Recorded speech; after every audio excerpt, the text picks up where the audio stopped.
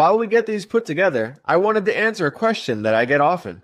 Why do I keep mining Verus year after year? For me, it's all about PBaaS and merge mining. Picture PBaaS, that's public blockchain as a service, like a magic toolkit, letting anyone spin up their own custom blockchain. These aren't isolated islands. They're fully connected to the Verus network, super secure and decentralized, dodging those nasty single points of failure like typical hacks or outages.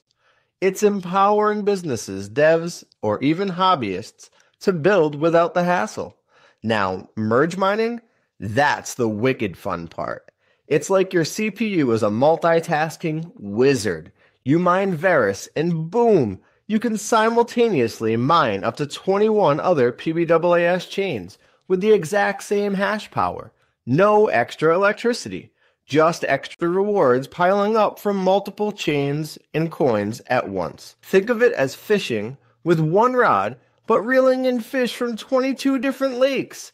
Epically efficient. For me, this means profits multiply as the ecosystem grows with new chains launching, like Chips, VAR, or VDEX recently. It keeps things fresh, boosts security for emerging projects, and makes Verus a long-term winner. That's why I'm hooked. More chains, more gains, year after year.